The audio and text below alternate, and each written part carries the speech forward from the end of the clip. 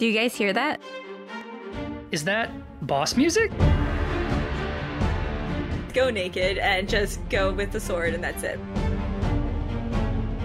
What do I do with all this? It says it in the title.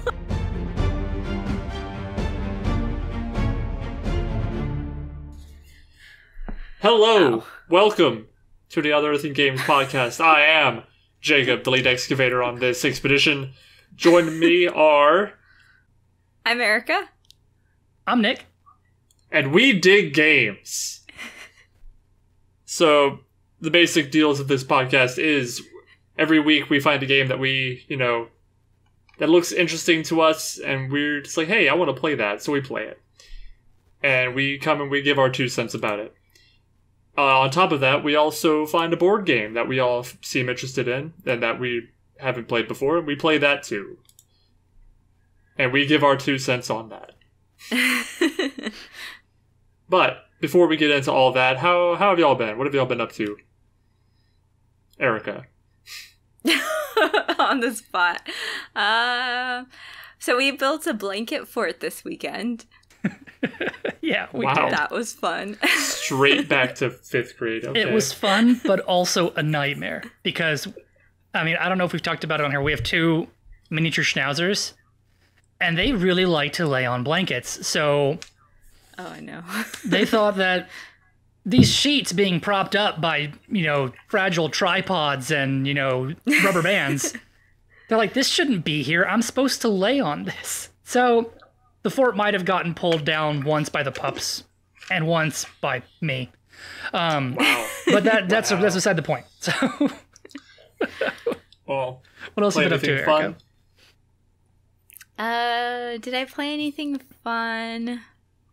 No. No. I've been watching a lot of YouTube videos of people playing things, but I haven't personally played anything other than the game I'm going to talk about. Playing vicariously. Oh, well, no, that's a lie. I did play a little bit of the Mario 64 on the Switch. The remake or the re-release. That's not even the remake. It's the re-release. That's just as bad. Did they just not change anything? It's still so janky. So janky. Yeah, they didn't change anything, and it's still like the little square. So even on like our huge TV we have in the upstairs living room, like itty-bitty square. it's just the square. It's a square. It's a bit disappointing. Wonderful. It's standard definition. Nick, you play anything fun? I played the game I'm going to talk about. I've also I went back to RimWorld. I started one of those Naked Brutality runs. My save is entitled Naked and Afraid, like the TV show. Nice. And it's actually going really well. I've been playing with Randy Random, and surprisingly, he has only thrown like one sucker punch at me, where it was a mech cluster. Other than that, though, all I've been having to deal with is predators keep trying to eat my dogs, which is awful. So That's also just because you play with so many mods, though. Well, no, but even having like panthers and bears and stuff, those are always, because I always wind up landing in jungle environments. So the wildlife are elephants and rhinos. Panthers aren't gonna hunt elephants and rhinos. So what do they pick? They're gonna hunt my huskies, or they're gonna hunt my colonists. So I always get a little ping that's like, Panther 2 is hunting Husky 1. And it's like, scramble the soldiers, everybody to arms! And of course, it's the Naked Brutality run, so you start with nothing. So I researched up to great bows, and great bows are amazing. So they have super long range, they actually deal a ton of damage. And my starting dude, I re-rolled him until he had a high shooting skill. So Nice. So he can actually shoot pretty well. He can't do a lot else. The real challenge would be to just take whatever person it gives you to start with. The first one it gave me had like a Psychite addiction, and I was like, I'm not starting the game with Psychite addiction on Naked and Afraid. It's like, no. You see Erica. Like my dude almost died from food poisoning. Like that's how bad Naked and Afraid is. Yeah, that's not okay. Yeah, having a colonist that is not good at anything in Naked Brutality is a death sentence. That colonist is going to die. Yeah. And you're going to be stuck waiting for somebody to stumble upon. When everyone's dead, you start over. You don't wait. That's just it. No, I had a... Not if you get a really good map. It's right. You get the best darn spawn, and you're like, not giving this up, not doing it. To hell with that colonist. He was useless. I'll wait for somebody better. But other than RimWorld, though, I've been exploring Game Pass, trying to find just to see how Game Pass works. It's really neat. I really like the. It's still in beta, but the Game Pass thing works where you can download like the Xbox app on your PC and download games on your Xbox, and so it cloud saves the files together. And so I've been tinkering with that. The game I played this week that I'm gonna talk about, I did a lot of that where, if Erica was watching TV or something and I wanted to play this, I'd go and play it on my computer, and it would just take like a second. It'd be like, all right, sync and cloud save, bam. Have fun. And it was really nice. Like I said, the PC thing is Nick still in beta. doesn't like spending time with me. We'll go to the other room. Don't be like that. When you're watching weekend, Air Disasters with the dogs. When you're watching Air Disasters, I want to go do something else. I don't want to listen to how, 30 years ago, 80 people died in a plane crash in Albany. It's like, I don't want to hear that. I really don't want to hear that. And it's like, and all it had to do with pilot error. It's not about them dying. It's about why it happened. And it's 90% of the time, it's because these pilots who are super trained screwed up. It's like, I don't want to hear that if I'm ever going to fly again. No. I don't want to. A lot of the times mistakes. It's like bad maintenance issues. Well, again, somebody else did something wrong, and I'm going to die for no reason. I like that you're not helping Nick's fear of planes at all. No. So if she's watching, Air Disasters or was it Cold Cases or whatever, I don't want to. Like, I sat and listened to that one with you, and what was it where like the girl was abducted by her uncle or something like that, and no one knew? That really like made me nauseous, and I was like, I don't want to watch this. Yeah. And so if Erica's watching murder shows and death shows, I go do something else. And fun. Yeah. Nice. But we did try to watch. Well, no, this was a long time ago. We did try to watch. What was it, Tiger King? But as soon as the pups you did not try to watch that. I tried to watch that one night when you were playing video games, and then it started coming on, and there's like a whole bunch of tigers attacking each other, and Kiora was one of our dogs. Kiora was just sitting there like, I'm still interested in this, and I was like, no, cover your eyes, and I couldn't watch it because she was traumatizing our children. But oh man. All right, so enough about us. Jacob, what have you been up to this week? So I've recently gotten back into Battlefield 4. Wow. Which is a really old game in video game standards, but hey, it was $8 on Steam, and I got all the DLC, so I was really happy. Oh, I mean, $8 for a game and DLC, you can't pass that. That's pretty good. It was great. Yeah. I got it on sale, and I remember it because me and my friends from high school had so much fun in the multiplayer. We would just hop in a game and just mess around. It was wonderful. Have a good time. And I do the same thing now. Is that the one that you had some YouTube videos of? Yes. I remember watching you and the shenanigans that you and your friends, and you did a pretty good job of having the audio, the voice.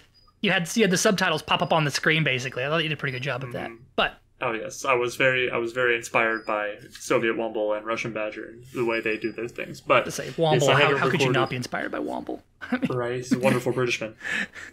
But no, I've been playing that a lot. I got one of my coworkers into it, so I play with him every so often. And but yeah, I've just been enthralled by it some more. So it's great. And also I've been playing the game I'm going to talk about. Okay, awesome. But yeah, so. All right. Well, now that our private endeavors have been covered, Nick, what game did you pick to play this week? Okay. Yeah. So the game that I played this week is called Spiritfarer. Spiritfarer. It's kind of hard for me to say it, but it's by Thunder Lotus Games. So I thought it was pretty cool. I'd played some games by these guys before, and that's how I heard about this one. It only came out earlier this year, I think. So it looked really great. On Steam, the game is classified as a building management adventure indie funny game. I've never seen the tag funny before on something on Steam, but it had the tag funny. So I thought that was interesting.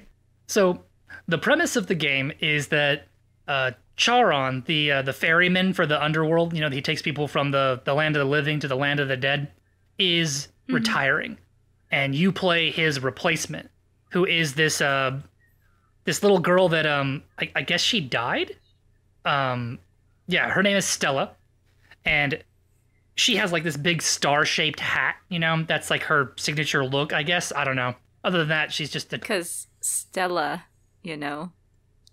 star. Interstellar. Okay. Stella means star, does it? And like Italian? I have no idea, but if it does, that totally makes sense. But it's like like if you look up that name on like baby name lookup dictionary thing, whatever it's called, it'll say a star or something like that. Okay. But yeah, so she has a giant star-shaped hat. I have no idea what her credentials are. Like, why did Charon pick her, to take over the ferry business? But in real life, she was a toll booth operator. He's like, you're perfect. Maybe she operated gondolas or something like that. Who knows? But yeah, so she got picked to take over the spirit ferrying business. And so the whole premise of the game is you have this boat that operates as your base. You can build different buildings and stuff there. And it has a big world map, and you can sail around, and there's a bunch of islands, right? I guess this is areas like Purgatory or Limbo or something, where everyone in this world is dead, but they are not ready to pass over, I guess. Cross over to the other side. And so your whole mission is to go to these different islands and find spirits that are kind of ready to go, but not fully ready to go. And so they're like, oh, of course, I'll come live on your boat, But it's not like, oh, take me to the afterlife. It's, I'll live on your boat for a while. So you whenever you pick up spirits, you have to make them a house. You have to build yourself a kitchen so you can make them food. As you pick up more and more crew members, their needs start to get more and more elaborate. Like, one of the first people you get, her whole thing is like, oh, I don't eat fruit. I'm sorry. I've never liked this stuff. But she loves coffee. So you grow coffee beans, and she like it actually was really surprising that this is like a cartoony kind of game, but they swear and stuff like that. Like she'll like at one point she totally dropped an F-bomb, and she's like, this is the best effing bowl of popcorn I've ever had. And I'm like, well, that was unexpected in this little cartoony game. Like, I kind of half expected this to be family friendly, but no, it's not. And it's pretty neat. So as you go about, you pick up all these spirits, you have to meet their needs, you develop a relationship with them. So you talk to them all, and over periods of time, they start to kind of reveal aspects of them to you. And to me, it seemed like all of them had some sort of bond to Stella back when she was alive. Like, I know one dude was like her uncle. I'm not sure what the rest of them are to her, but they all seem to know her. But one dude was her uncle, and he was my favorite guy because he ate anything.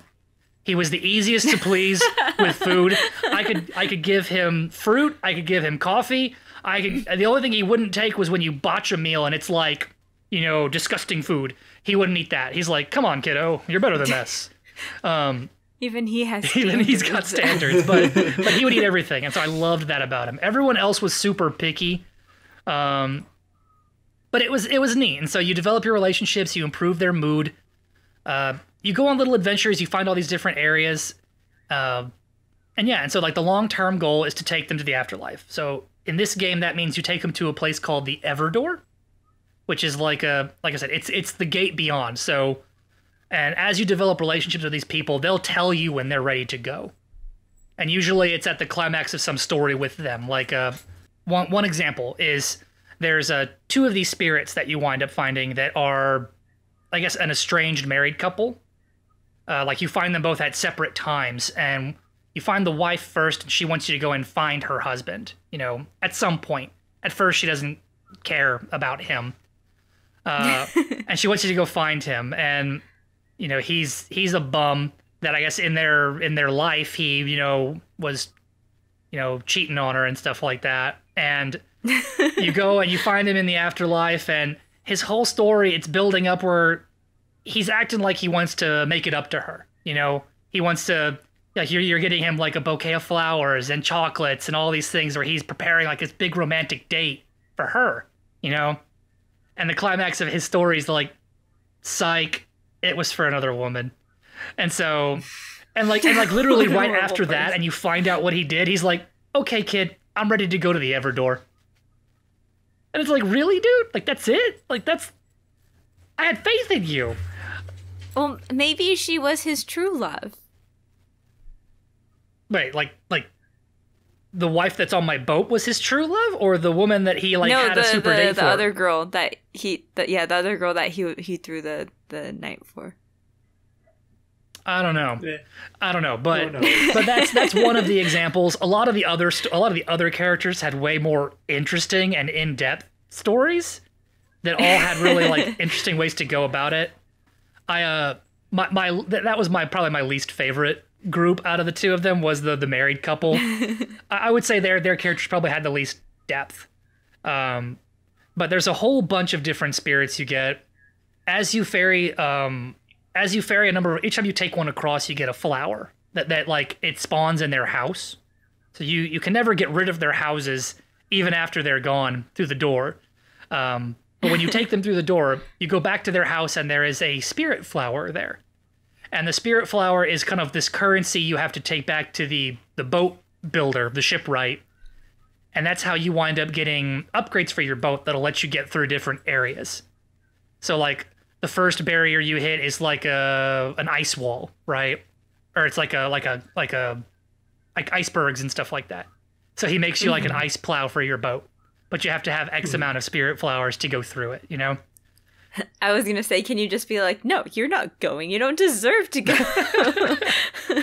I actually kind of wondered about that because at one point near the end, which I did actually finish the game, it was fantastic. One point near the end, I think I had 4 different spirits on my boat at once that were all I'm ready to go to the Everdell. Let's go now. And I'm in a minute. I'm busy. I'm doing other stuff. I got things to do. So by the end, I was practically was it Davy Jones from the Pirates of the Caribbean movies, where it's I know I'm supposed to be ferrying dead people, but I'd rather do something else. But it was really interesting. As you build more and more stuff for your boat, you wind up making a bunch of different workshops, basically. And so it's a whole bunch of little mini games in a bigger game. And I don't know why, but I've loved games that are comprised of a bunch of mini games that kind of fit into a bigger arc. It makes me think back to Fable 2, where you would get jobs, and the job was be the bartender, go chop wood, be a blacksmith. And it was always those goofy little mini games where it's as the bartender, it's fill the beer, throw, fill the beer, throw, fill the beer, throw, and it's all about timing, And it's just a simple goofy thing. And that's how it was for this with the, there's a room called the loom, or I think it was the loom. And so you would get fiber and you would weave it into string and then fabric. And it was all about hold the button till you hit the mark and then bam, make the cloth, bam, cloth, bam, cloth. And it's just a goofy little mini game, but it was always so fun. The hardest one for me was the wood chopping one, because you're guiding. It's you're taking logs and cutting them into planks, and the log is coming across and it has a dotted line through it, but it's this curvy zigzag line, and you have to make sure you keep the blade with the dotted line. And with the controller, because I was playing this on controller, gosh, that was so hard. You had no precision movement at all. But yeah, so I honestly really enjoyed it. It was a very fun experience. I don't know if it has a lot of replayability for me. It did have a lot of stuff to do, but to me, this game seems like it wants to tell a story. And I don't know, for me, it seems like a lot of games, if they're so story-driven, it almost feels like once you know the ending, you're kind of well, do I want to go listen to that story again? And there's nothing you can do during the game to change the way the story goes? I don't know. I might have to go look up some stuff online. I tried my hardest to go without having to Google stuff for this game.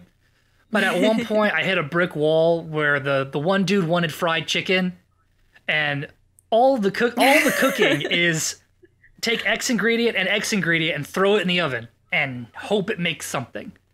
And so I finally got chicken, and I put chicken in there with everything I could find, and nothing made fried chicken. Nothing. What made the fried chicken? I had to have fat, which I had no idea how to make. I had no idea how to make or get fat. I mean, it does when you say it. So like I looked all over the world to find fat, everywhere that I could go.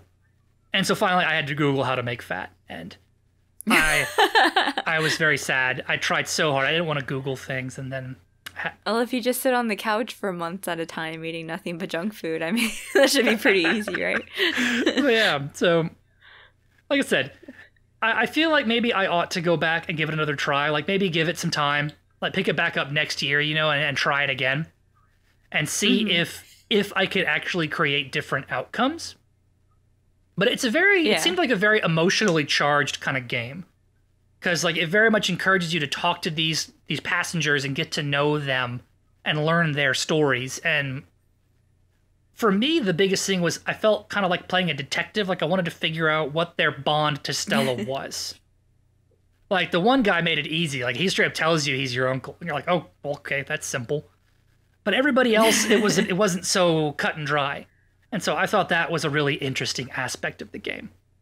But wasn't there something weird with the uncle, though? Like, you don't take him to the door or something? Yeah, that was one thing that I guess it was a gripe I had with the game, was that it did seem like... Because, like, that happened. Like, when it came time for him to be ready to go to the door, he just disappeared instead of having you take him to the door. And I never found out why. And so we had to go and Google it. And it turned out, like, if you were a premium Kickstarter for this game, you got some story art book that gave you the backstory to the game. And I was like, that's not cool. Like, if there's actual parts of this story that are missing because I didn't know you were a Kickstarter and I didn't go and give you $100, you know? And so now you're going to deny me parts of the story for a story-driven game. So that put a little bit of a sour taste in my mouth. But from what I could see, he was the biggest red flag about just glaring holes in the story. There were other ones that I'll admit, as I got later in the game, I got a bit lazy where I just didn't want to talk to them anymore. I wanted to go do other stuff.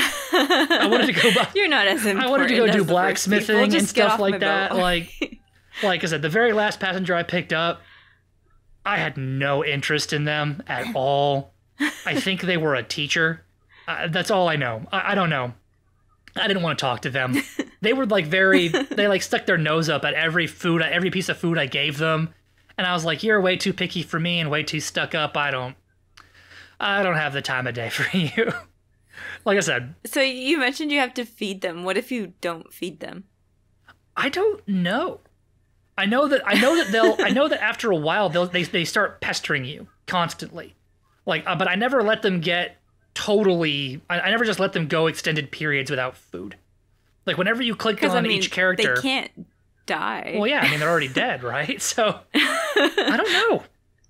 I don't know what happens if you just don't feed them. I mean, their mood goes down because a lot of them, if you keep their mood high, they'll do stuff for you. So like the uncle, if you keep him in a high mood, he gives you wood planks randomly based on whatever area that you're in. So, you know, like he might give you maple planks or oak planks or whatever. And then like the wife in the estranged married couple, she, I guess, was a miner in her life before, so she'll bring you ores. And it's like, cool, so silver ore, iron ore, awesome. And so they would all do different things depending upon, like, if their mood was high. I'm guessing the only cost of not feeding them is that they don't do stuff for you. I'm guessing. Yeah. I know every character when you click on them, they would have a like a little circle that was like options to do, like talk, feed, give them items, stuff like that. And the food one always would change based on how frequently you've fed them. And it was an apple. And so like if it's been a little bit, the apple would have one bite taken out of it. And if it's been a while, it would just be an apple core, you know? And so other than that changing, I didn't really see any kind of impact of not feeding them. That's interesting. Other than they would start talking to you without you clicking on them. They'd be like, "Hey there, kiddo. It's been a while since I've had a bite. Think you could help me out?" Make your own food, freeloader. I'm feeling the mite peckish. You think you can go whip up some fried chicken for me? Some dumplings while you're at it. And don't forget my 2-liter Coke. You know? My goodness. Yeah, basically they're like the worst house guests you could ever have. Basically. I don't know. No, they were actually all really interesting people. So I really enjoyed it. I did. Like I said, it did seem like there were some glaring holes in the story. But all in all, in spite of the holes, it still seemed like it was a good, coherent story. There wasn't a ton of those glaring, like, well, why did that happen situations. Yeah. The uncle was the biggest one. And so I really liked it. Like I said, it's definitely something I would recommend for people to play if you're looking for something it's a management sort of game, you know? You're constantly like growing food, you know, making buildings, harvesting resources. It's a little harvesty management type of game. So I would totally recommend it. I would. I really enjoyed it. It had a cute soundtrack. The mini games were fun. Fishing, while was awesome, was frustrating but fun. I'd really recommend it. Like I said, I would definitely go back and play it out. Play it again. Like I said, I'll probably have to go and Google if there's alternate endings. Because if there are alternate endings, maybe I could get a better one. I don't know. So that was Spiritfarer by Thunder Lotus Games. Cool. Erica, what did you have? So this week I played The Long Dark, and that's by Hinterland Studio, Inc. That's the developer and publisher. And on Steam, their tags are Open World Survival Craft. That's all one tag. Survival and Open World. So one whole tag is Open World Survival Craft. Yes. Oh my gosh. What a mouthful. So, The Long Dark, I think this was a game that went through the stages of being like early access and then finally got its release kind of thing. So the release date on this is August 1st, 2017. So it's been out for a while now. But there are different modes in this game. So there's a story mode where you can play through a story, or there's just survival where you just try to survive. And the premise of the game is that you are flying an airplane to some very remote part of the world, and something happens so it says that there's a geomagnetic disaster. So I'm not too sure what that would mean, but in the game it's always snowing. Like you're in perpetual winter. And so the whole survival bit is surviving in the cold. You can freeze if you get hurt. Like it's very brutal. So I started playing this game and I decided I wanted to do the story since I didn't know about the game a lot, and I didn't want to just go into survival mode because that doesn't seem very fun. So I went into the story mode, and they have 3 options for the difficulty. So you can choose the easiest one, where it's easy on you. Then there's the middle for, just general people that play video games every so often. And then there's like the experienced one where it's like very brutal. And I was like, well, I've played video games. I'll just go with the middle choice. And that was a horrible decision. No. So in the story mode, you start out and you're flying this plane with this lady. So you're a guy. You're like this older guy that when you first start out, you start out in like some airplane hangar in the middle of some winter storm. And you're looking around and you find a picture of like you, your dad, and your brother next to your plane. And it's a little prop plane, like it's only like a 2-person plane thing. And then you also find a picture of you as like a doctor. And when you look at that picture, the guy says like, oh, the good old days. So I'm assuming at some point you were a doctor. Well, then this lady, the phone starts ringing and you answer the phone and it's like director of the airport or someone of that nature. That's like, I told her not to come, you can't fly in this weather, but she's insistent and whatever. And then this lady shows up and you guys have a history, and it seems like you were married before, but you're not anymore, obviously, because you're living alone in this airplane hangar in the middle of winter. Eternal winter somewhere up north. But so she's insistent that you fly her to this remote town up north on some island, supposedly, because they need help. That, like, she's a doctor and she has this briefcase and she needs to go there and help people. But she won't say why or what's going on or anything like that, or what's in the case. Very suspicious, right? Yeah. So what's in the box? So you get in the plane and you start flying her over there, and I guess this is when the geomagnetic disaster happens, because, like, you're flying north and you can see the northern lights, and then all of a sudden they get super bright and everything starts shaking, and your plane, all of the electrical systems go out. So your plane crashes. And the next thing you know, you just wake up in, like, a fiery, snowy field, if that makes sense, on the side of a mountain. And he's just like, I need to get out of here. And so when I first started playing this on, you know, the medium difficulty, I was like, okay, that means I need to get out of this hole as fast as possible. So I was walking around trying to find a way out, and then I, like, basically died of hypothermia, because apparently, even though he said, I need to find a way out of here as soon as possible, he doesn't mean as soon as possible. He means after he had a nap and wakes up in the morning. That doesn't make any sense to me, but... So I went back and I started the game on easy so that I could actually survive. And so it's my dislikes of this game. So this has very, very positive reviews on Steam. But my dislikes of this game is that it doesn't tell you how anything works. Like, I played on controller, and so yeah, like, obviously to interact with things, you know, something like that's like the only intuitive thing. You use the joystick to walk and move the camera, and A interacts with things. Like, you pick up sticks and you pick up pieces of cloth and wood from the wreckage and stuff like that. But it doesn't tell you anything about, like, crafting or just how your menus work in general. It just throws you into the game. And so he was like, oh, I'm so cold, and I'm standing next to, you know, burning wreckage of a plane, which you would think would be enough to keep you warm, because jet fuel, I'm sure, burns very hot. No, it's not enough. You have to go into a cave and build a little campfire, but it doesn't tell you, like, how to build the campfire. So I'm standing there in the cave, like, okay, this is a good place to build a fire, right? And it's in a cave, it'll be warm.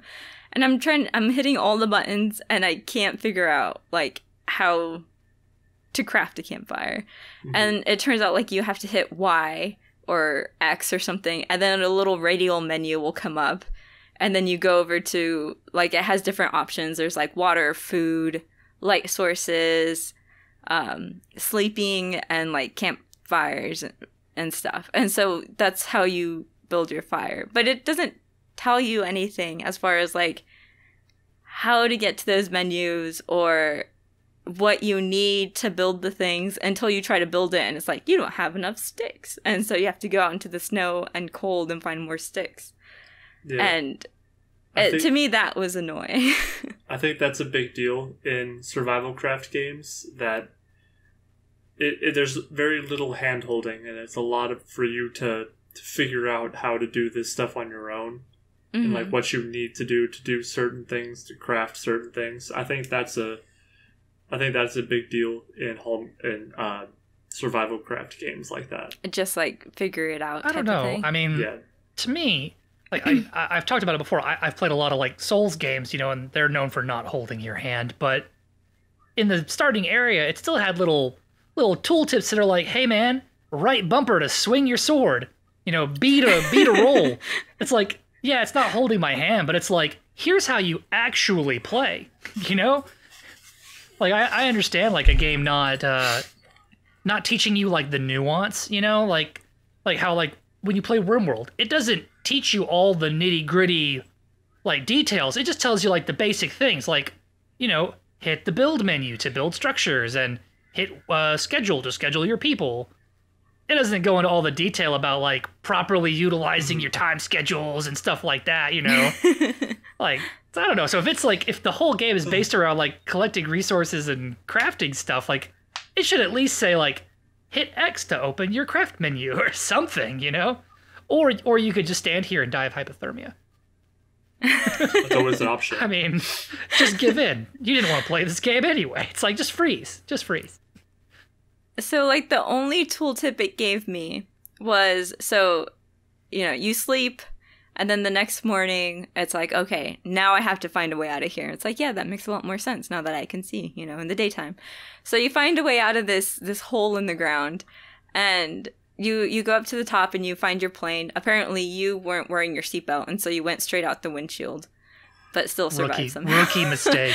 Rookie mistake. But the lady you were flying, who may or may not have been your wife, she's gone. But she left her case behind and her backpack. So she just literally took off running without anything. So you find her stuff and you pick it up and you're like, okay, I'll take this. And you start walking, because it as far as I've seen, because I haven't finished this game, as far as I've seen, this game is pretty linear. I mean, at least the story mode, which makes sense. It's a story. Mm-hmm. So it's like, walk down this way, there's only one way to progress type of thing. There's not like multiple, it's not like an open world kind of thing. So I'm walking through and I get to this clearing. And as I'm entering the clearing, it like one tooltip came up and was like, you should throw rocks at rabbits so that you can eat them. Like that's the way to get food is you throw pebbles at rabbits. And the targeting mechanism in this game is horrible. Oh. Like the guy, he just puts one of his hands up, like he's like, I don't know, like he throws one hand up and then he throws the rock with the other hand. But like you would think that the left hand that he puts up in front of you is the targeting reticle, right? Like maybe the like where the thumb meets your hand, or maybe the tip of your thumb or something. No. There's no like there's from what I could tell, there was nothing that was like, this is the targeting thing. Like if you get the rabbit in this crosshair, you're gonna hit him with the rock. So I was just standing there throwing pebbles at bunnies, and then every time he throws it, he's like, ah! And so then all the rabbits get scared and they run away. It's like, be a little stealthy. Wait, please. Are we talking no, like a Maria Sharapova grunt, you know, or like whenever she hits the ball, it's like, Gah! Gah! Like, is that him throwing a rock? Yeah, and it's a tiny pebble. Like it's smaller than the palm of his hand, and he's gonna try to knock a bunny out with this, and he's yelling as he's doing it. He didn't cause like an avalanche or something. You know, if you're up in the snowy mountains, it's like you throw a pebble. Oh, you died to an avalanche. Sorry. Turns out you weren't supposed to throw at these bunnies. Oh, goodness. So I was just like, screw it. I'm not stopping at the bunnies. I'm just walking through. I'm going to make it to some kind of civilization. There has to be something out here. I was flying out here for a reason, right? So I keep going, and you walk into another little clearing, and there's a wolf eating a bunny. And you're like, wow, I wish I was that wolf right now. But you're just like, oh, maybe I should stay away from that wolf. Maybe if I stay far away from it, it won't see me. Like, okay. Yeah, he's gonna catch a bunny, but he's not gonna notice, a 6-foot guy tromping through the snow. No matter how far away you are, he's gonna see you. So you sneak around this wolf some, magic way, and you see a radio tower in the distance. And you walk over to the radio tower, and from that perch up in the mountain, you can see a town down below, and there's a house, and it's got smoke coming out of the chimney. And you go into this town, and you find this old lady, and she's blind, and she's sitting there with a shotgun, and she almost shoots you as soon as you talk to her. But she's just like, she's the only survivor left in this town.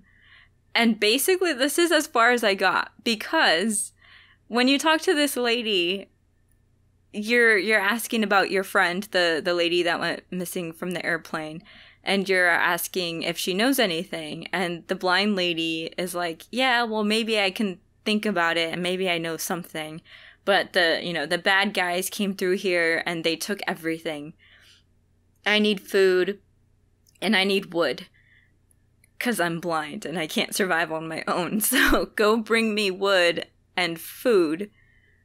And maybe then I can think about your friend. So it's like, like, if you give me $20, maybe I'll remember better kind of thing.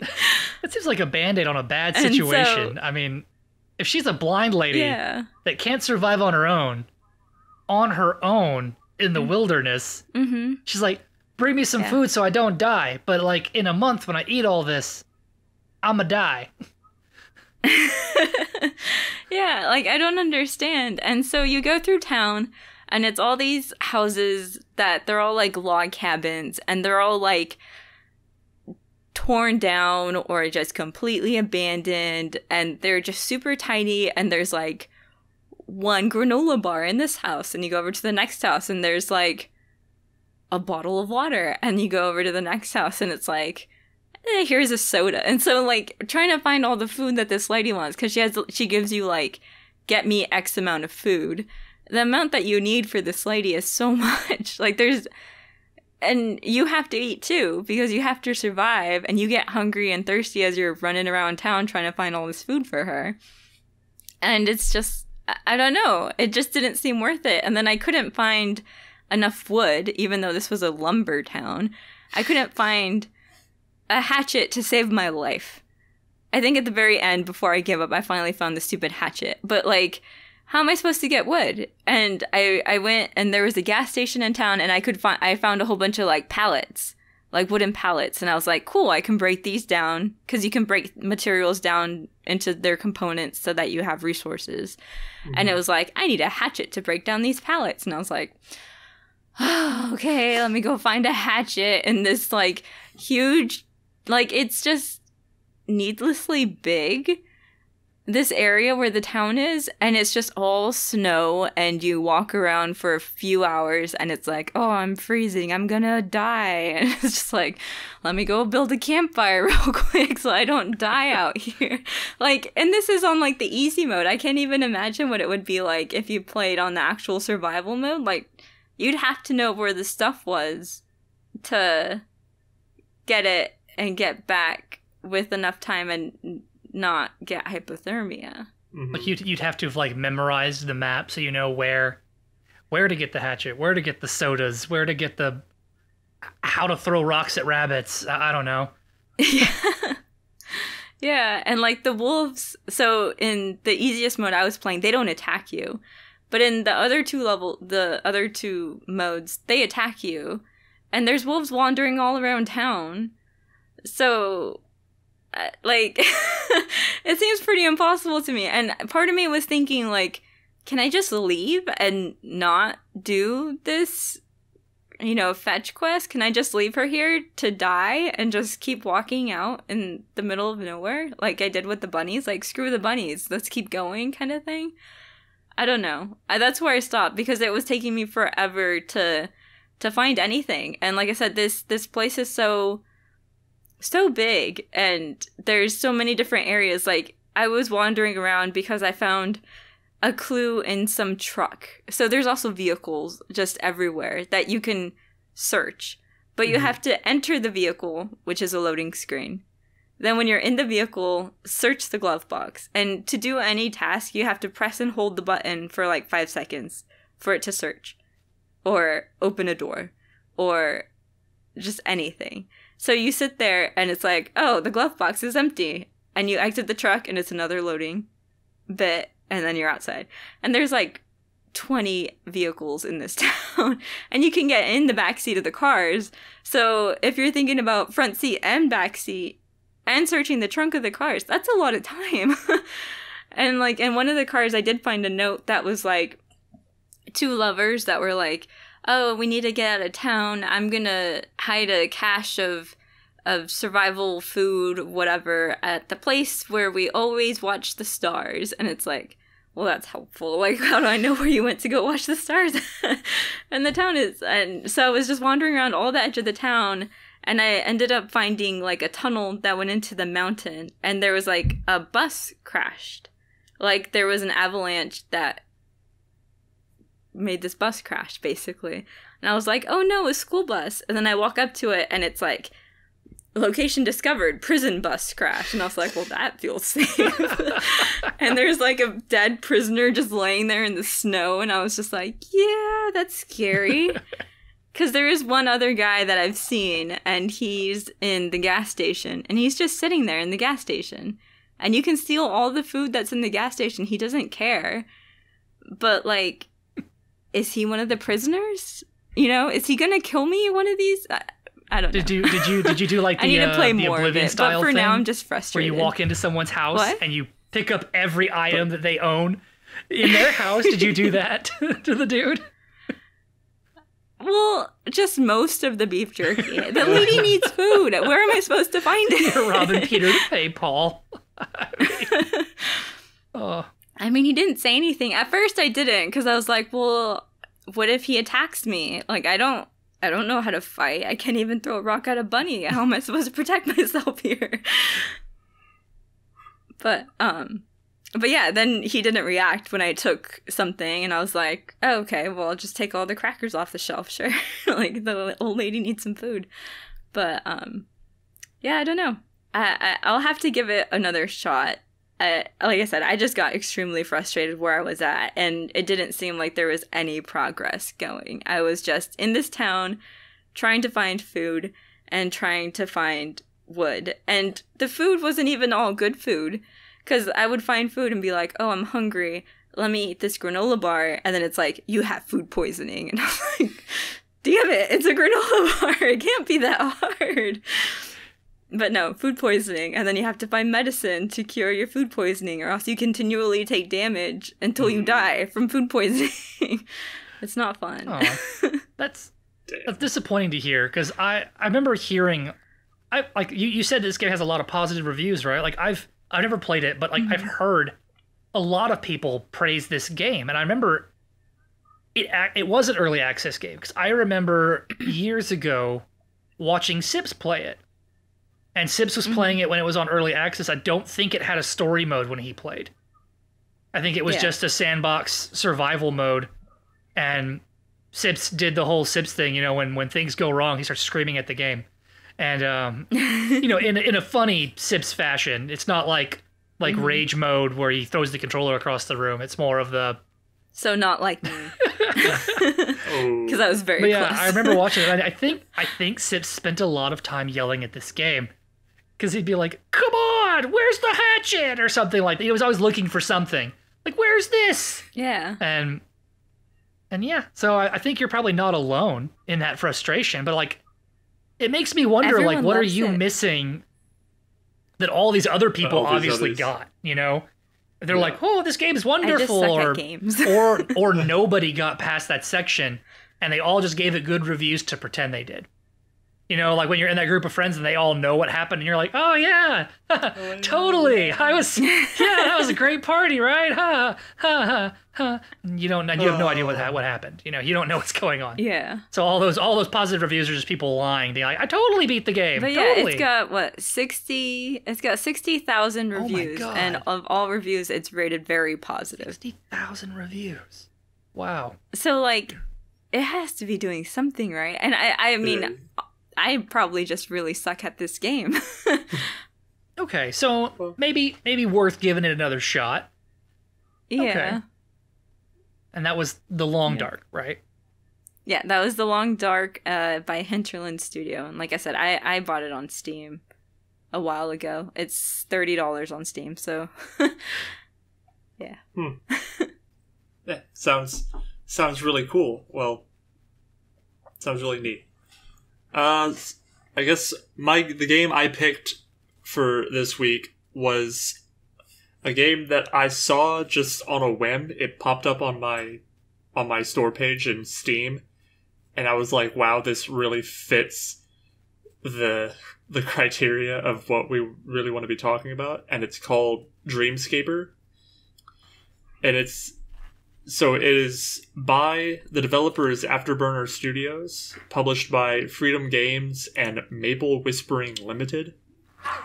I checked both of their things. Freedom Games has only published this game, Dreamscaper. Okay. And its tags are roguelike or roguelike, action roguelike, permadeath action. From playing it, I don't know about the permadeath. It's weird. So the premise is you are a young woman living in an efficiency, living in a large city. The name of the city is like mentioned, but I don't quite recall it right now. And so the time you get to be her in the real world starts from 7 o'clock in the evening to 9 o'clock. And between that time, you get to go around to different places in the city and interact with different individuals. And as you interact with them, you get to, you increase your relationship with them. And as you increase your relationship, they unlock different things for you to use in your dreams. Like, for example, one of the characters runs a record store, which is a very punk person. You know, they all have their own styles, and from getting her first level with that person, you unlock a weapon that you can find in your dreams, or that you can make in the loadout screen before you go into your dreams. Okay. But anyway, you have so much time in the evening to go and hang out with people and go to different places and interact with people. But once you go back to your apartment and you go to sleep, you are brought into basically lucid dreaming. And you're playing the girl as like an action hero, running through what seems to be different like periods of her life. So so just for example, the first level is an old town, like her old town.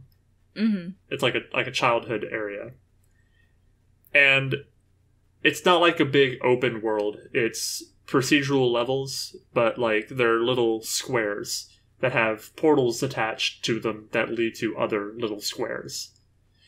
And in these squares, you can have anything from, you know, random encounters to, you know, that are bad guys or turrets or things that you destroy, to puzzles that they're not really hard. The ones that I've seen have been like, you know, connect the lines, or there's a Minesweeper one that I think is really nifty.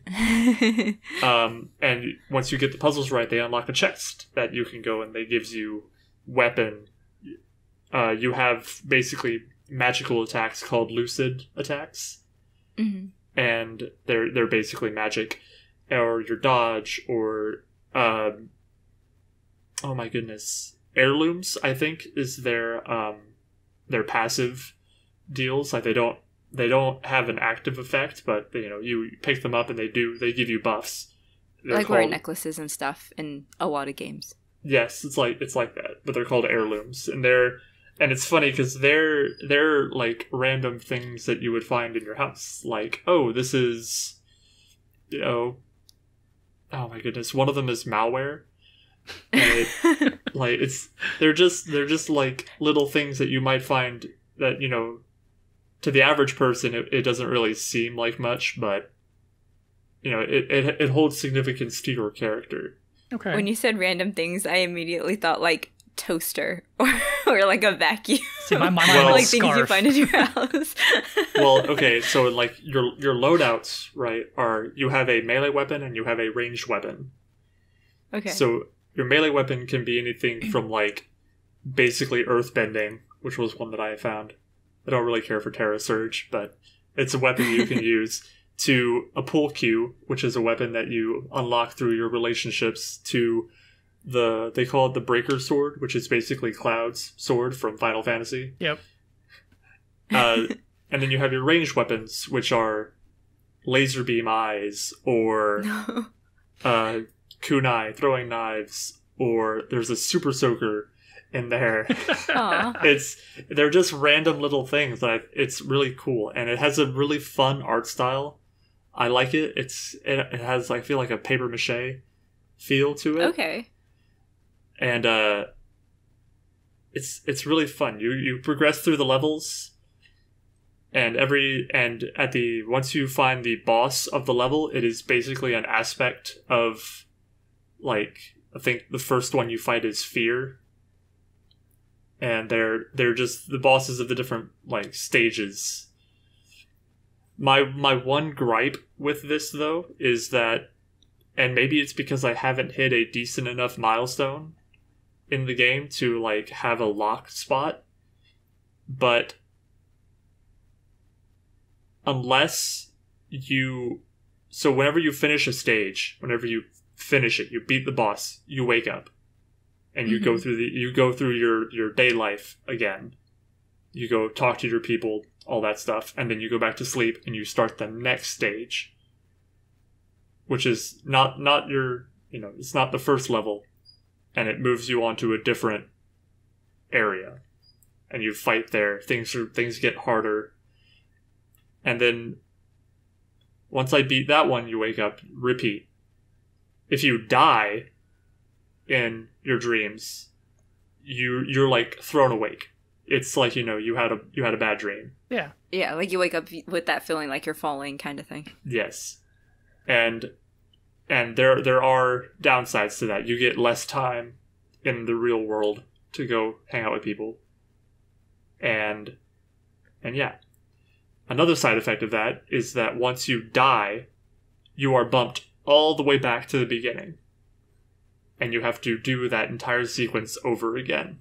But that would kind of be like the permadeath, right? Yes, I'm pretty sure. Okay. I don't know. Well, but it's a bit jarring. When you die, does it?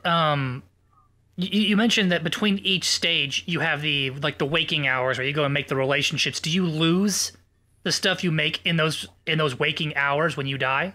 Like if you go from stage 1 to 2, and you die in 2, do you lose the stuff you got between 1 and 2? No, it seems your waking hours they're permanent. Okay. I haven't seen a way that those go away at all. Mm-hmm.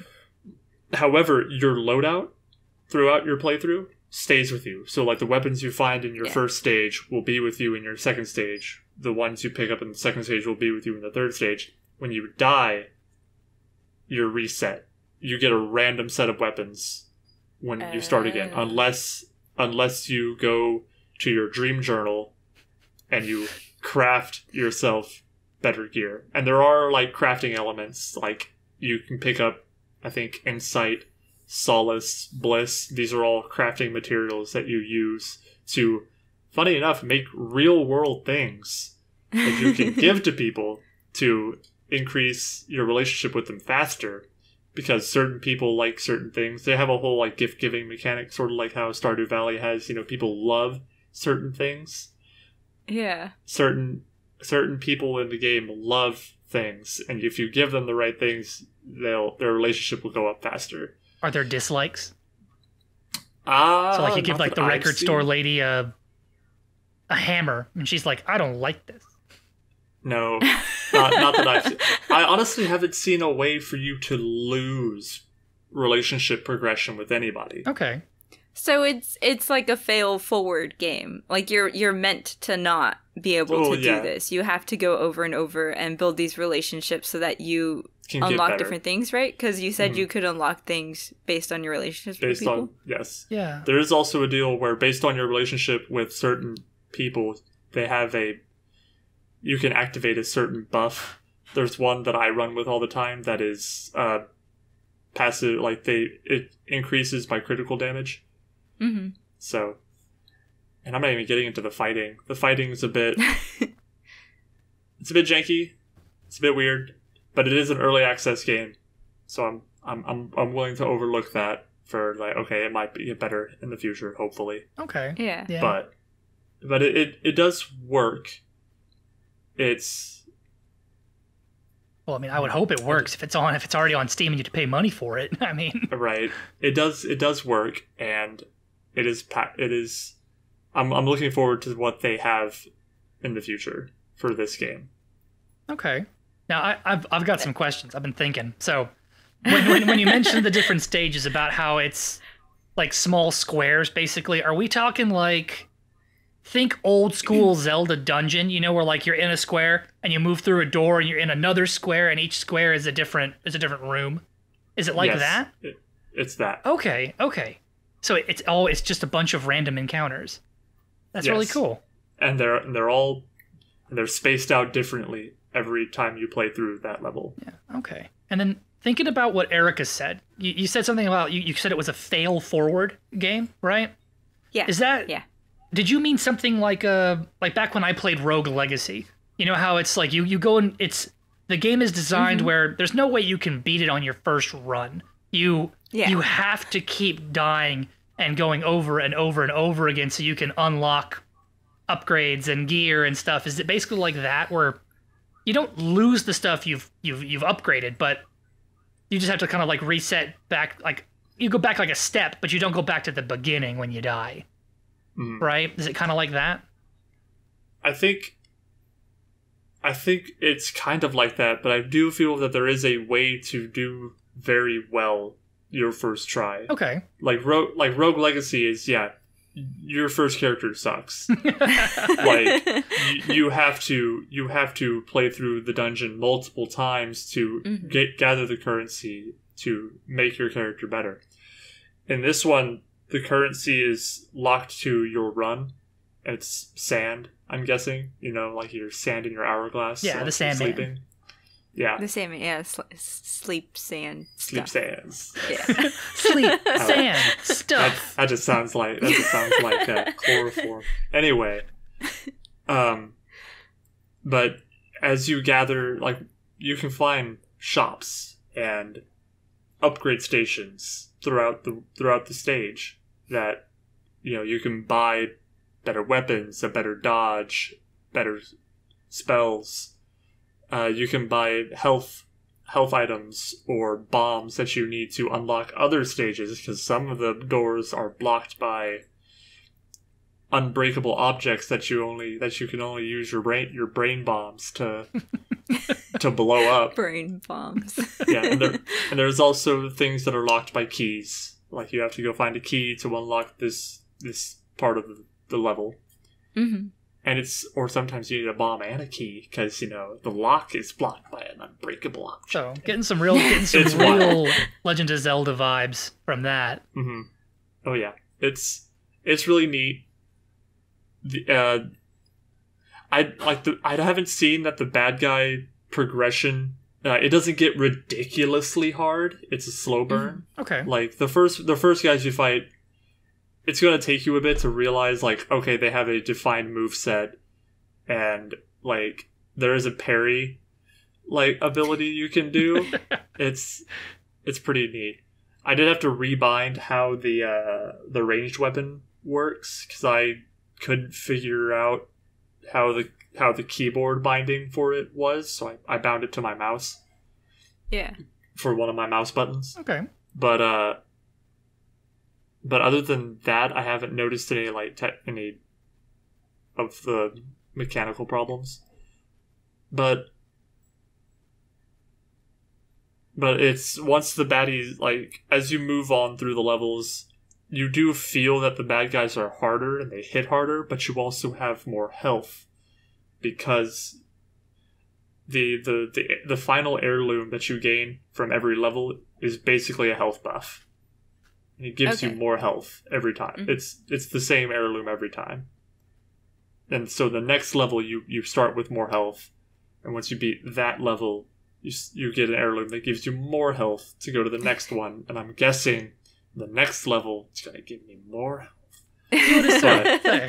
Infinite health. Health ad infinitum. But you do start to notice that the bad guys are getting better, that they're getting stronger, and they're becoming different, and it does keeps you on your toes about how you want to approach these fights. But okay, Dreamscaper, I think it is pretty neat. That actually sounds really awesome. I mean, Yeah, it sounds like something I really want to play. I want to see what it looks like. I'll just say it does actually sound really cool. It sounds like it has a lot of elements from a bunch of games that I played and loved. So it's kind of like, well, if you have this and this and this, and they're all awesome, then you put them together, it's got to be even greater, right? So. Oh, it says that it's a top-down action roguelite. Okay. I forgot to mention the like kind of top-down like an isometric sort of thing, like Diablo. Like Diablo, yeah. Okay. So sorry about the harsh cut, everybody. Our other footage for the Everdell portion of this show was lost to the just the bowels of Nick's hard drive. Anyway, so we are re-recording this on a separate date, and hopefully it's great. So yeah, Everdell. It's a nice little board game, little worker placement board game, correct? If I do remember correctly. Yeah, so it's Everdell by Starling Games. And yeah, it's a worker placement, and you play as a specific type of animal, like forest animal. So it's all taking place in the forest under this tree. And there's actually a really cute poem in the instructions about the tree and how we're all living under it and stuff. And the goal of the game is to just build the best civilization compared to all the other animals under the tree. I remember I played as the platypi, and I was the best. It was wonderful. You lost. Nobody needs to know that, Erica. I need to know it. Anyway, so the winner does I thought matter. It was pretty neat. The winner, I guess so. History goes to the victor. Anyway, I thought it was pretty neat. It's a nice little worker placement, resource management game. You have, 3 seasons the game is split up into? You start out Technically 4. Yeah. Because it's supposed to be every turn is a season, but the very first turn is the end of winter. Yeah. That's right. Second turn is spring. Mm-hmm. Then where you get an additional worker put into your worker pool to be placed out as to go gather resources, which is how you get resources, is by placing your workers. And summer you get 2 more workers, and then the final season, fall, you get another worker. I think you get more than that. I think it exponentially increases. So like in spring, you get 1 or 2, and then summer you get 3. Because at the end of it, you have a lot of workers that you're trying to place. And that's something that when we first started playing this game, we only had 2 workers, and we were very confused about, well, like, how are we supposed to build all these things if we don't have enough workers to pull in the resources? Yes, and there are, and also when it comes to the places you get resources from, there are the main ones that are always going to be part of the game board, that are part of the meadow area of slots that you can place your workers on and be like, oh, give me 2 fruit, give me fruit and a card, that kind of thing. There's also the ones in the forest areas that change with every game. Yeah, because those ones, I think they change depending upon the number of players you have, right? Because it was like little tiles that had you put there to be different. Mm-hmm. Yes. Because we only had 3, but I think the rules change if you have 4. Yeah. Yeah, and there's certain spots too in the forest where you can place your worker to get resources, and some of them are scarce resources. So if one person takes that spot, no one else can take anything from that spot. And some of them you can, and there's some technical differences if you have more players. So one that might be scarce in a 3-player game, more than one person can take that resource in a 4-player game, for example, just so that you have enough resources throughout the game. And I was wrong about the workers. You do get 1 for, where was it? You get 1 for spring, 1 for summer, and then 2 in fall. Okay. So you were closer. I was very wrong. Hey, I'll take it as a win. But I mean, so our playthrough of it, I guess we we had the problem of beginners strife, I guess. Yeah. Didn't really know what we were doing. That was one I feel gripe. like Oh, sorry. well, yeah, I know the gripe, how the rule book didn't help at all. Yes. Zero assistance. It was a bit. It didn't Vague. explain the meadow or the clearing or whatever it's called, the center of the board where you put. Oh, you put cards that you can take from the middle if you have the resources to build them for yourself. But yeah, it didn't explain that very well. Yeah, I felt it didn't explain changes of seasons very well, like how that's supposed to work. Mm-hmm. Yeah, because there was a whole process for end of season, like there's a certain number of actions that needed to happen there at the end, and like it seemed like there were certain things that could, like people could keep playing once once your workers were all used, you could still keep doing stuff as long as you had the resources to do it. Mm-hmm. Well, yes, because the buying stuff from the meadow and building from your hand are not dependent on workers. Right. And so it was the building stuff from your hand. So I don't think we explained this, but like I said earlier, the goal is to build the best little civilization, and you have a board that has, I think it's 15 spaces for cards. Yes. And you have to build cards in those spaces based on the resources that you get from the forest. And all of them are different. They do different things. They have different perks and bonuses. But you can only ever have 15 cards on, your little village, I guess. I don't know. Your bingo card. Yeah, and your bingo card. And there's like only a limited amount of ways to remove cards. Like you have to get other cards to remove cards that are already there. And there's not a lot of those in the game. I guess something to note too, we only played the base game. There's a lot of expansions for this. Mm-hmm. And we only played the base game. We did only play base. Yeah. So building these cards and putting them into your little village, you could do that once you've already wasted all your workers. Once they're all spent and you already built your resources, you can still be playing cards as you're going through, because if you spent your workers to get resources, you have the resources to play cards. And then something that was different too is that certain cards, like I said, they had little perks based on, it's a store, so at the beginning of every season except spring you can do this. And I think that wasn't as clear as when is the beginning of the season, because some people run out of moves to do earlier than others. So do they do their beginning of season right then and there when they're done with it, or do we wait until everyone's done with the seasons? Because there's also there was also an option to pull cards from the meadow. And do you do that as soon as you're done with all your moves, or do you wait? And that can have a difference in the game, because if someone else pulls the card before everyone's done, it was a bit weird as far as the timing of some of the stuff. Yeah, the rulebook was very vague to a point of being unhelpful. and also on top of the idea that you can play things without having the resources to do it, or without having workers rather. But you can also do it without having the resources to do it. If certain cards unlock other cards, seven wonders style. Yeah. It's like, if you have the farm already played, you can use that to buy one of the creatures that like the husband and the wife. You can put onto it. Yeah, the husband and the wife. And you could only do one per farm. Farm. That was another thing that we forgot to explain, was that when you're building things on your bingo card, it's two different types of things you could do.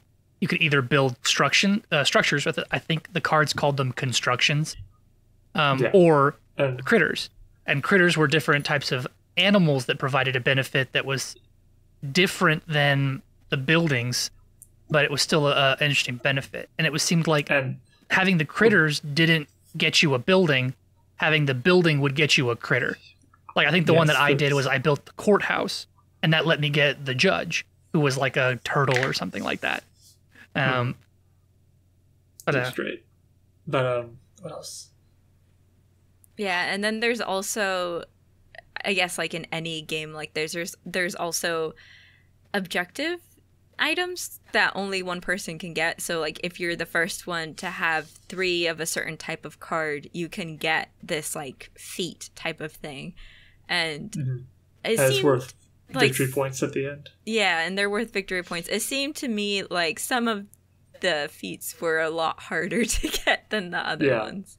Because there is one type of card. Well, and those are the ones also that change from game to game. You pull from a pool. There were 2 different types of things too. Like there was like the generic like achievement ones where get 4 of the green cards and you get like the market, and the market is 4 victory points. But then there was like the more advanced ones that it was like if you have the monastery and a monk and 2 blue buildings, then you can take this and get 6 victory points. It's like, I was like, well, that's a really random combo of crap. Like you have to get lucky to make sure you get that combo. Some of the combos were hard to get. I know. I was so annoyed. I had everything set up, and I was going to take 1 card from the meadow on my turn and to get one of the combos, and then Nick just stole it and didn't even get the combo for it. He just took it, and I mean, I won anyway, so I don't care. But well, yes, of course you did. I could have won by more. Whatever. But still, I'm pretty sure I took that card because I needed it for something. I didn't need it for the combo. I needed it for a critter or something. Sure. Yeah. Look, yeah, I was not playing like our brother, all right, where I'm like counting her cards, being like, well, if I take this, I can sabotage her play. No, I wasn't doing that. All right. He's a meta player. I'm not. Right. I'm not that smart. I can't think that far ahead. He's a meta player, and he's really good at it. Okay. I have enough trouble cooking up plans for my own bingo card that I'm not paying attention to everyone else's bingo card. All right. Yeah, but if we had been able to do more like playthroughs of it, I feel like it would have gone. Well, of course, it would have gone smoother. We would have known what we were doing. Well, because it took us probably a good hour to hour and a half to play. Yeah. But the box itself says this game should take 20 minutes for experienced players, and I was like, wow, we were not experienced players. Well, I think that's for different reasons, right? Like, we didn't play in person. We played on Tabletop Sim, which that itself takes a little bit to get used to. And I was having computer issues, so that just, like, added to it. But it also just, like, not having the stuff in front of you, it's still, like, even though you can see it on the table, it's still hard to wrap your head around what's going on the board when you're playing in Tabletop Sim versus in real life. Yeah. Yeah. So it was still a neat game. Given more time, it would probably be better. Still, the fact that the rulebook is vague made it very difficult, even no matter how experienced we were. Yeah, the instructions could have been clearer as far as spelling out the way things are supposed to work. But as far as like the negatives versus the positives, I would definitely say this game has a lot more positives. Like yeah, I know we played on Tabletop Simulator, but it seems like this game has some amazing table presence. Because like when you open the box, like you build this little cardboard tree that is the Everdell tree, and that's where the deck of cards goes, and everything is like either under the tree or up in the boughs of the tree. So like this thing is like standing off your table like probably a good 10 to 12 inches, you know? And it looks cool. Yeah, and the art style is great. The art style is wonderful. Yeah, and they did a fantastic job with the personification. I hope I did that right word of the animals, you know? Yeah, there you go. So it was really great. Yes, it was a really neat game. Rulebook sucked. I'm looking through the rulebook now, and it actually does tell us when we're supposed to refill the meadow. So what you're saying is at the time, because we were like going through, like we skimmed it before we played.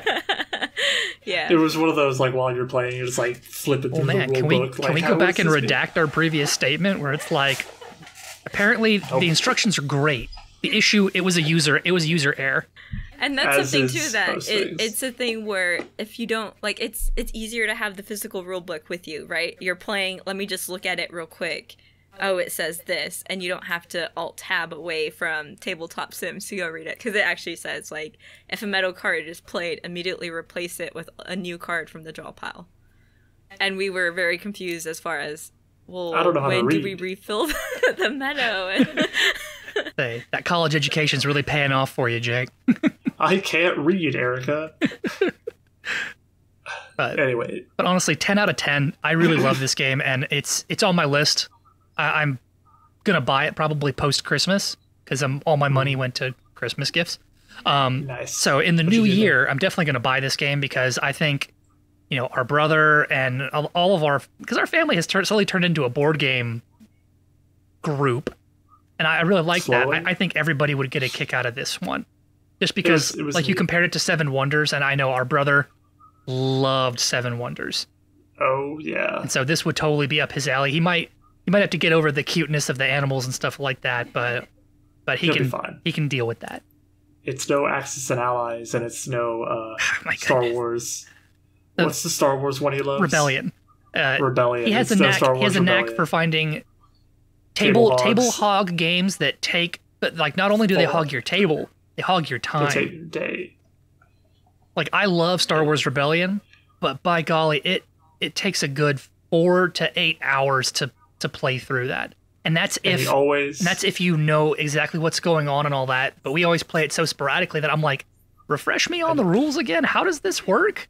I mean, Yeah, so but compared to those games, it's supposed to be a short little quick thing. Yeah. I guess And I everything can is see short that. comparatively. Especially like the first round, you don't have a lot of workers to place. It's just about picking up resources as fast as you can. yeah. And then as you go from that, you already have your cards in your hand as far as like what you can build, and you have an idea of what kind of thing you're working towards. And Yeah. you get one additional worker per round. It's not that bad. Like it's quick as far as getting the workers out there and getting through it. I can see this going really fast once you get into the groove. Yeah, I would Once you compare it know a what lot you're to like doing. us playing Castles of Burgundy. Like you remember the first couple times we played, it took us It a was while, rough. but now we're like streamlined in that game. Like we all know what to do, we all know where things need to get set up, so everything runs smoothly. It was no Dragoon where y'all played it wrong for the first time and then realized after the fact that y'all played it wrong. That wasn't Dragoon. That was that was was it? Burgundy. It was Burgundy. So you played Dragoon with us the first Oh. time we played. I did. I played Burgundy wrong with y'all. Yes, the first we time. all botched Burgundy the first time. We all botched Burgundy. Burgundy was fun though. But Burgundy's Burgundy is great. really fun. Definitely still in my top games. I love Burgundy. But Everdell has given more time in our little group of board gamers. I feel like it could be really good. Yeah, it's definitely great. Big box, like I said, great table presence. I actually I want to try out some of the expansions if we ever get a chance, Ooh, yes, I want. because I think it's got like 6 of them, right? Like It's got a lot. there's a 'cause lot of expansion. Yeah, the tabletop sim, when we loaded it, it was like, which of these expansions do you want to add? And it was like a full screen practically of expansions. It's like, oh god, But yeah, none, thank you. But it definitely is awesome. Like I said, I would recommend. Yeah, So yeah, we discussed our video games. We discussed Everdell, and I think that's about it. Am I right, Nick? yeah, that seems about it. I guess we'll see you all next week. Cool. All right. Bye, y'all. Bye. Bye.